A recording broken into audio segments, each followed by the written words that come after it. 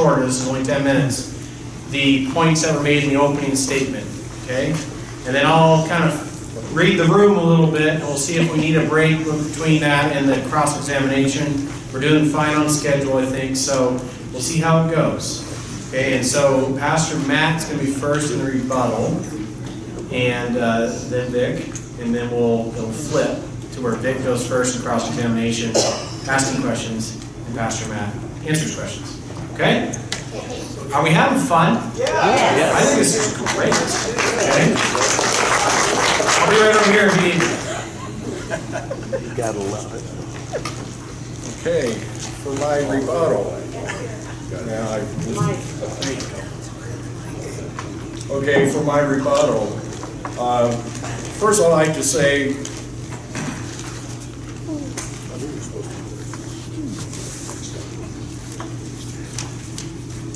the new birth is the work of the Spirit of God alone, and not of the.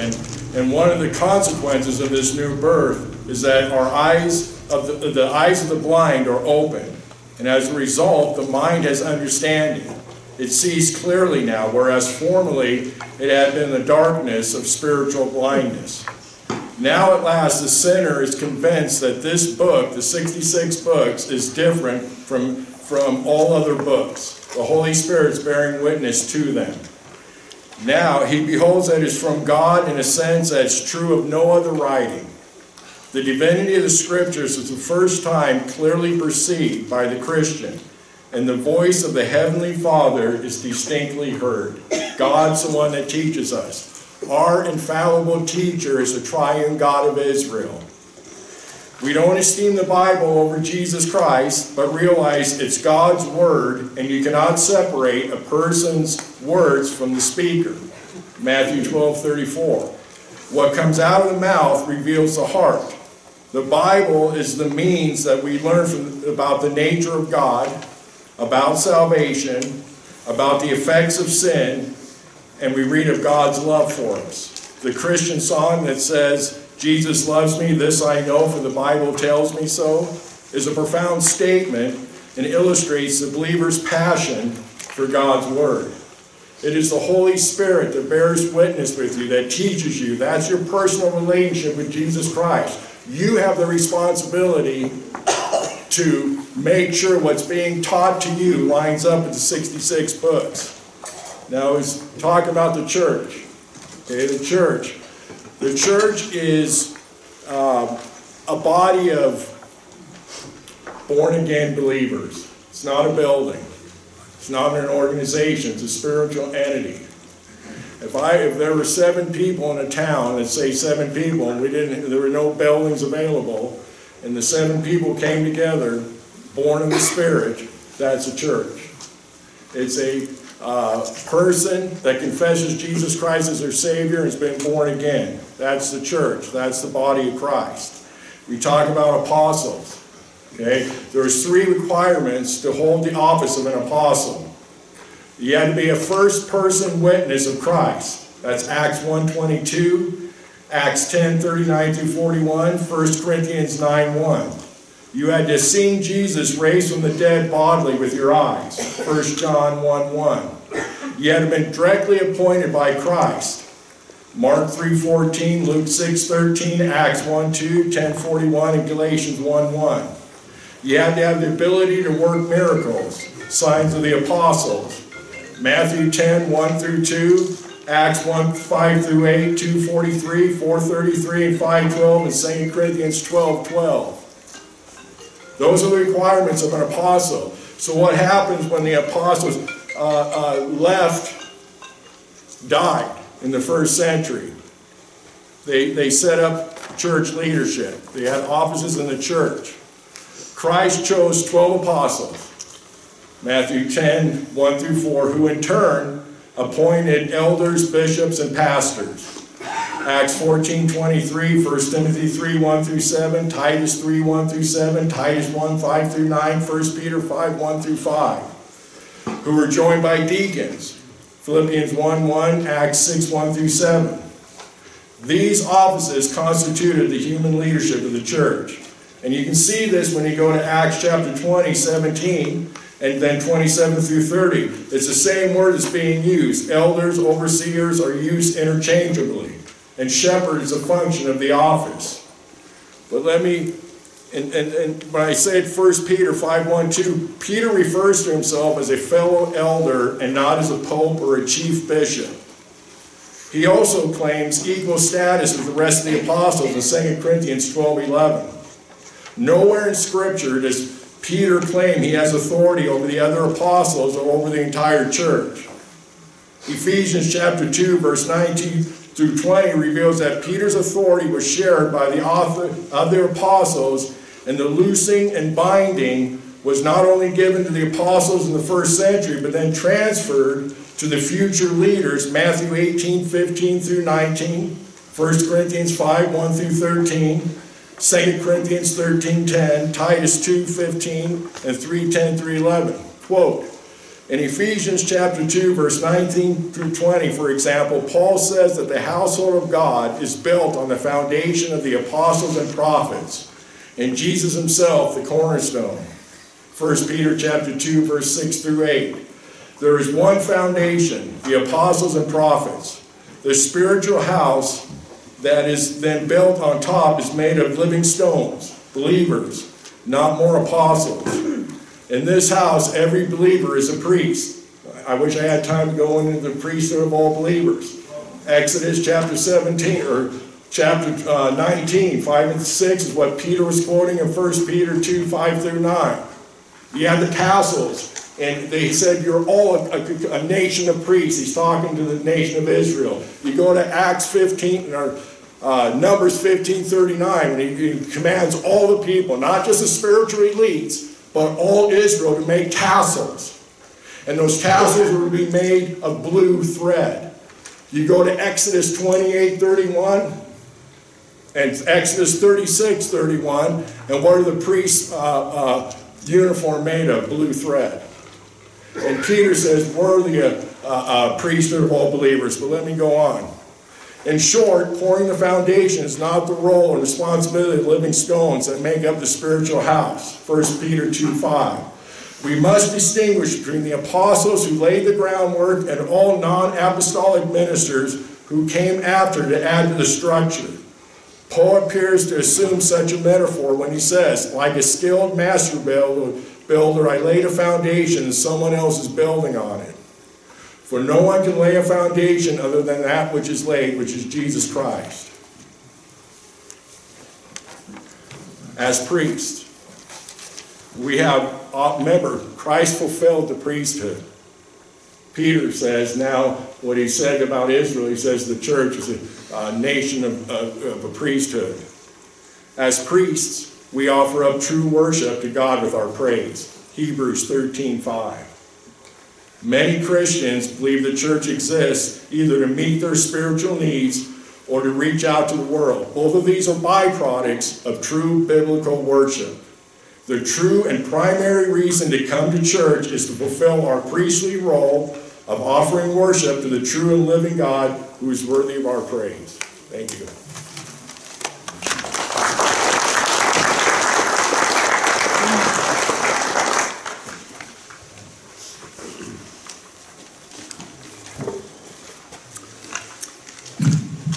Well, you just heard two different responses to the question, how and where authentic Christian truth is found.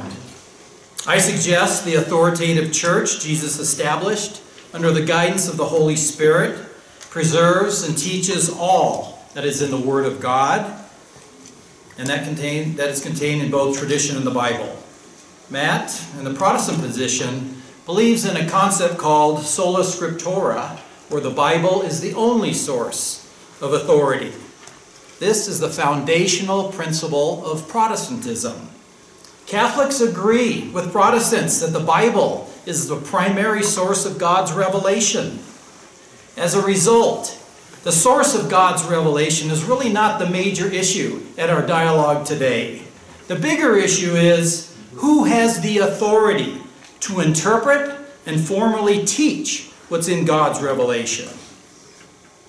When a person accepts the Bible as the only source of authority, there's a secondary belief that must also be followed. if Scripture is the only infallible authority for Christians, then there cannot be another source outside of Scripture. And so what is the result? Everyone using sola scriptura, the Bible alone, now has the absolute right of private judgment in the interpretation of Scripture. This means that each person can decide what the correct interpretation of a given Scripture passage is, irrespective of what any other person says, because nothing outside of the Bible has authority. Did you get the magnitude of the fact that each fallible person now has the right of private interpretation of the Bible? This means, with no source outside of the Bible, every person can now read, interpret, and determine what he or she believes the Bible teaches, and no one can tell he or she is wrong. And what has been the result of this practice? The Bible is the only source of authority. Has anyone ever driven around Klamath Falls and observed how many different churches there are in our little town? Sometimes there's several on the same street. Although various denominations have contradictory beliefs, they all have one thing in common. They all follow the Bible alone, and everyone has the right to interpret it. For an example of the even greater diversity in Christianity, I have a book that lists the various church groups just in the United States. And I went through this book and I counted. There are 219 different Protestant denominations just in the United States alone. And what makes each denomination an individual entity? They all use the same Bible, but they interpret it differently. When there are hundreds and hundreds of denominations all believing something different, that tells us Christianity is not united. If Jesus wanted unity in his church, but there are so many different denominations, as evidenced, there's a legitimate question that must be addressed. Why are there so many different denominations believing in contradictory beliefs? Well, in order to answer that, all one needs to do is follow John Newman's advice and go deep in history.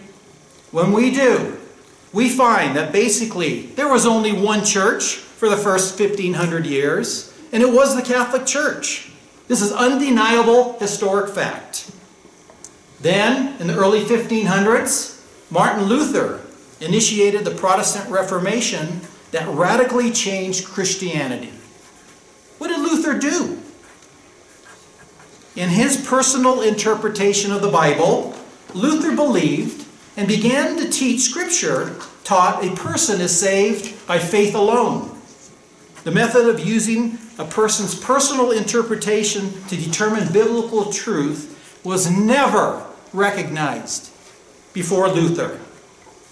For the previous 1,500 years, the Bible, as well as tradition, were sources of God's Word, and the church that Jesus established was the official teacher of what was contained in the Word of God.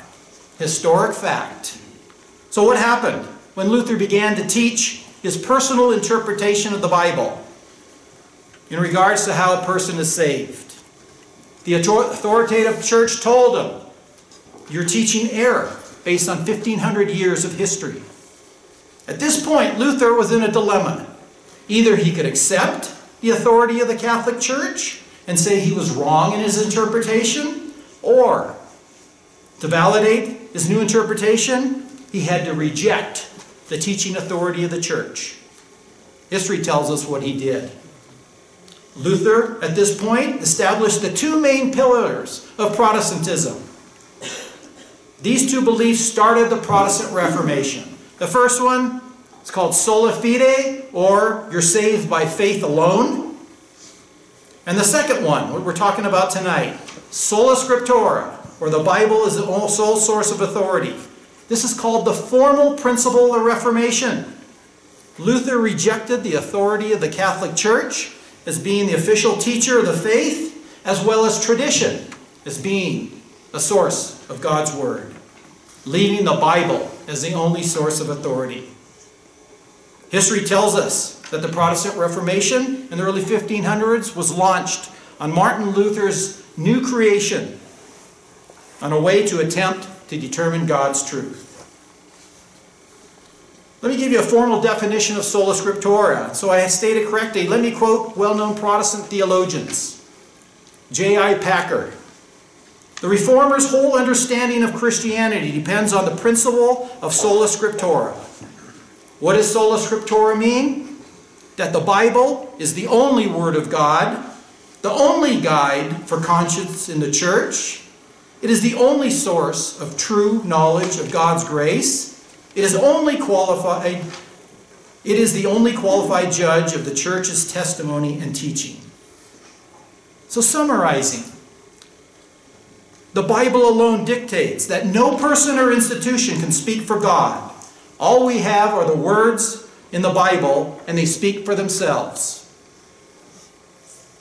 However, if one believes the Bible is the sole source of authority, that leads to a very important issue that must be addressed.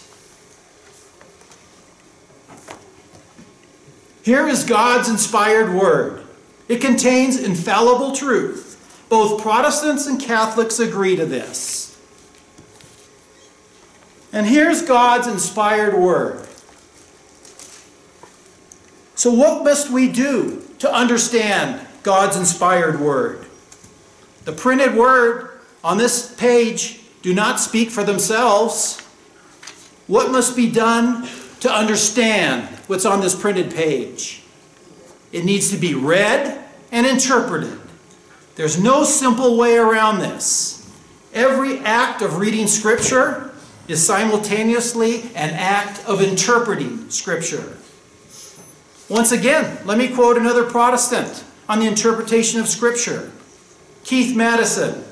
All appeals to Scripture are appeals to interpretations of Scripture. The only question is, whose interpretation? People with differing interpretations of Scripture cannot set a Bible on a table and ask it to resolve their differences. In order for the Scripture to function as an authority, it must be read and interpreted by someone. What sola scriptura means in practice is, although the Bible is the ultimate source of authority, every fallible person has the right to interpret it and declare what those inspired words mean. Once Luther established this new belief, we know what happened. Others began to practice sola scriptura, and after they personally interpreted the Bible and disagreed with Luther, they established new denominations. Here's just a few. Luther.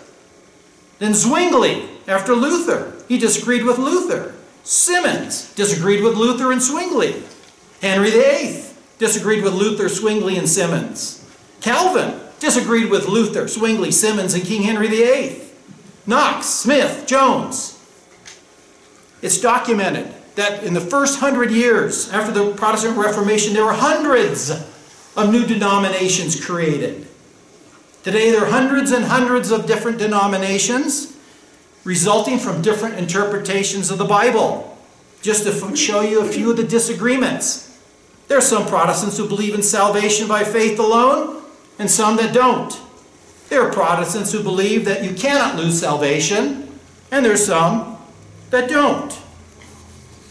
There are some Protestants who believe in the rapture, and some don't. Although they disagree on all these essential beliefs, there is a belief they do accept. All their beliefs come from the same Bible. I just want to give you a brief example of how interpretation can be misjudged. I'm going to give you a simple 6-word verse, and I want you to tell me what it means. I never said you stole money. I never said you stole money. What do I mean by that? Well, let me help you out. How about if I say, I never said you stole money. I never said you stole money. I never said you stole money. I never said you stole money. Without an authoritative source, there is no way you would understand the correct interpretation of that verse. The Bible has 35,549 verses to interpret. If it's hard to interpret that 6-word verse, what about the rest of the Bible? In closing, Sola Scriptura implies that God gave us an inspired book, but He did not give us any way or anyone who could authoritatively tell us what that interpretation is. This is an interesting theory, but how do we know today in 2023 whether Sola Scriptura failed or succeeded in maintaining unity in Christian beliefs? I challenge you to consider the short 500-year history of the Bible being the sole source of authority and observe the number of denominations in existence today that have contradictory beliefs in many issues, even in the essentials of the faith. The next time you drive around Klamath Falls and observe the many, many different denominations who believe in contradictory beliefs, think back to the definition of Sola Scriptura, where each fallible person can interpret the Bible and no one can tell another he or she is wrong.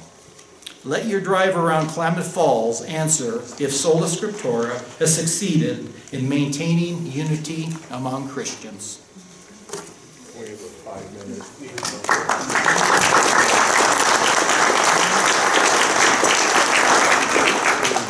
Okay, so I let Vic go over the time a little bit because I enjoy watching a Roman Catholic quote J.I. Packard. We're going to give them a few minutes here to work on their cross-examination, and then when we go to questions after that, if you want to ask a question, we can do that. We can make it happen. If you would like to submit a question, we can do that. We can make that happen. We're not here to listen to you preach, so let's make it a question, and so you can make us a statement that leads into it, but I might get cranky if it goes too much. Unless you quote J.I. Packard, then I might let you go. I have some sheets here that you can write a They have question sheets on. there, and that's after the cross-examination point of it, okay? So we'll give them a few minutes here, about 5 minutes. Vic, does that sound good? 5? Okay. Pastor Matt, about 5 minutes? This is